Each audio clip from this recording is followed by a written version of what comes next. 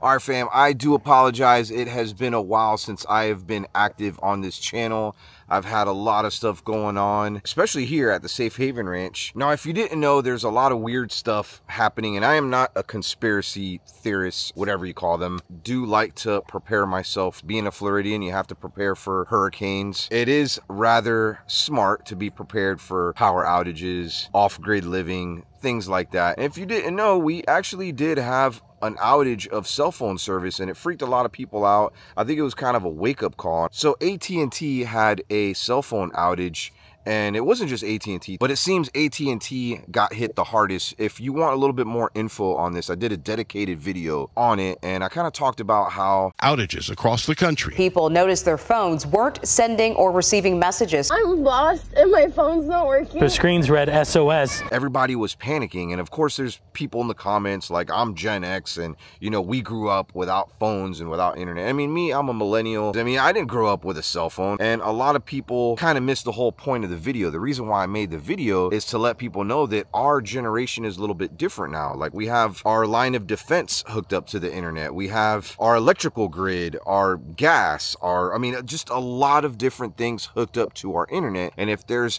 hackers, PRC hackers are targeting our critical infrastructure, our water treatment plants, our electrical grid, our oil and natural gas pipelines, our transportation systems, and the risk that poses to every American requires our attention now. I don't care who you are, you're going to be affected, and you need to be prepared to live off grid. I couldn't help but notice the last time that I was at my local feed store, it seems like they're preparing for the worst, because you know what, let's just roll the clip. All right, fam, I am at my local feed store. You know, they sell like farming equipment, things like that, guns, ammo. I was actually quite surprised that a lot of their ammo was out in a place that keeps their shelves pretty stocked. If this isn't a sign that they're preparing for something, I mean, we're nowhere near the hurricane season. This is usually what all they have when it comes to generators, like maybe just a couple set up there. But I mean, look at this, just so many generators, gas cans. One of the first things I wanted to get was a generator to prepare, you know, if we have to go off grid for a week, 2 weeks, however long. Very good to have a generator. These are 7,500 watts. That's pretty good. My F-150 has a built-in generator with that. I mean, you could run a couple air conditioners, 30 amp setup. Yeah, this is good. And a lot of these run off of propane too. Before they run out, get yourself a generator. They got some on Amazon too. That's probably where I'm gonna get one. I am preparing a list of some stuff to kind of prepare, pass that info to you when I have that all done. Okay, I just looked. There's even more generators in back of the store. These are some smaller ones. This is crazy. I also noticed that there was a shortage in ammo. That's kind of scary. Do we need to get more ammo? I'm not saying to run to the store and buy generators, buy ammo, and buy all that good stuff, but it wouldn't hurt. If you do have some extra money and you want to start preparing for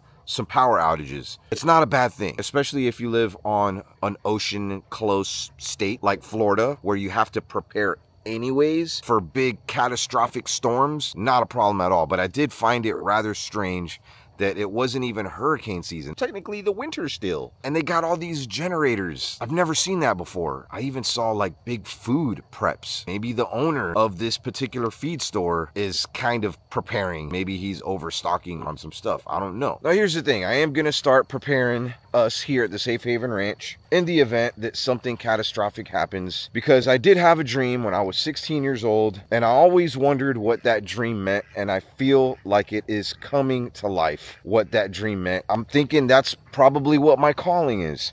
If you want me to share that dream one day, let me know. I almost feel like it needs its own video because it's that interesting and it's rather scary. When it comes to dreams, I'm not going to be able to share with you a dream that I had, I don't know, some 20 years ago, because it was about 20 years ago when I had this dream, and remember every single detail the way that I've remembered every single detail. My doggies, they're back to normal. We just had Gracie fixed after she had her puppies because we don't want any more accidents.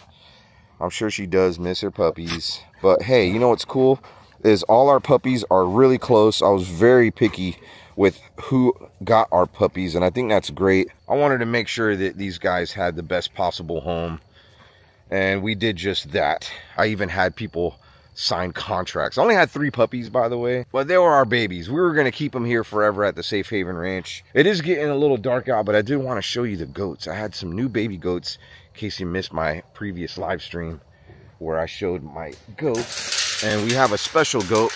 His name is Choo Choo, and he's our favorite goat here at the Safe Haven Ranch. Pretty soon, I am going to move him to this area. And you can see we got some more fencing there.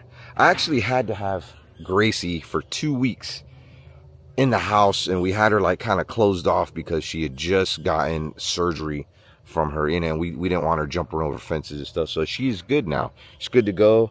It was a little lonely for Dak out here for a couple days because we had just found new homes for the puppies. Look at these little ocho. How you guys doing?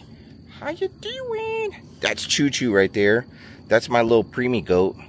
And he just thinks everybody's his mama. Hi, Choo Choo. All right, so this is Louise. This is Thelma. And believe it or not, all these little baby goats, even though they came from 2 different mamas, they're still technically siblings because they came from the same daddy. That is Billy. And they do this funny thing where they like attack the mom's udder. But yeah, you see, they know their mama. Louise is really good mama. We do have to sometimes feed little Choo Choo because Thelma does that. She's not really good at feeding him, but he's growing really good. I was worried about him. He was born kind of, I mean, you can see how small he is compared to his brother. I mean, Billy's just so much bigger, and both of them are males. I think I only got 1 female out of the 4. Look how cute. Yeah, I had him out here just to kind of keep him away from the other animals, because our livestock guardian dogs were a little aggressive. Wanted to protect the little baby goats, and they were attacking the mamas, and we couldn't do that. So we had to make sure that they were separated for a little while, but I think now they're gonna be okay. They were a little weird because of the puppies too. Hi, Thelma. Oh, these are really small goats. They're called Nigerian dwarf goats. And in the case of an end of the world event, these guys, being that they just gave birth, will be able to get milk from them. Can't be really picky when it comes to the end of the world and having your own food sources. Having some goat milk will be essential to the Safe Haven Ranch. Oh, little Choo Choo, so cute. He's just so cute. He's the friendliest goat here. Hi, buddy. Oh, he wants... We're going to feed him a bottle here in a second. I'm going to show you how we do that. So who's your favorite goat?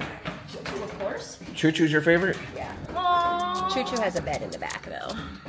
Oh, he's so tiny. Hey, you know what? We're going to get some merch that says Ochapa Choo Choo. Ochapa Choo-choo. Ochapa Choo Choo. He's so cute. This is what it feels like to have the paparazzi around. I was just thinking that. This is my auntie and cousins. Freaking out. And my other cousin. Hey, Primo. Hey, primo. That's my Primo. Ochapa Choo Choo. I wonder if the other babies would drink from the bottle. No? I've already tried. So what's their names? I know that one's Billy. That one's Billy. I originally called him Toretto because he's like big. But she was like, no, Billy. So what's the other ones? Louise's babies? Lucas and Peyton. Peyton, okay. From One Tree Hill. So these guys are cousins and siblings. Yeah. Hi, baby. Oh, look, it's trying to eat from your dress. I know. Hi. It's always chewing on How you doing? I love Peyton. But she'll hold her own. She's so soft. Oh my goodness. He's so tiny. She feels just like my little puppy bear. Is that what that was? Hey, when we got Thelma and Louise, were they this little? No. No, they were bigger. Yeah. They're Nigerian dwarf goats, so they stay kind of small.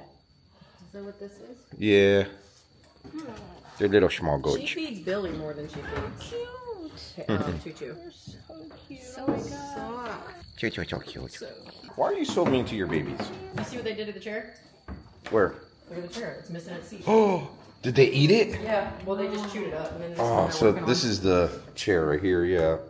I mean, they were already kind of messed up. We got these on the side of the road. You know what we need to do? We need to lay some tarps down in here and then put hay down. They're never in here. They only come in here at night to sleep. This is just temporary, but this is one of our storage houses.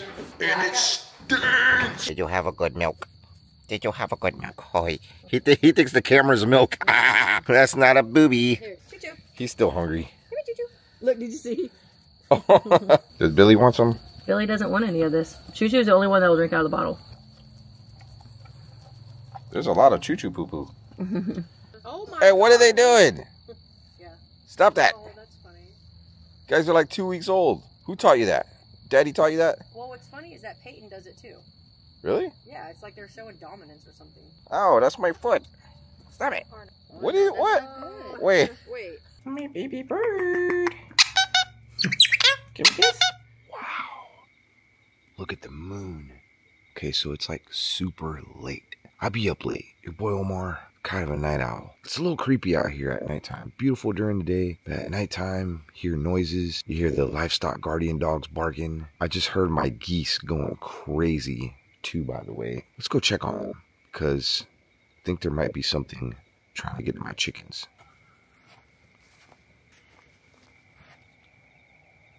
A little foggy out tonight.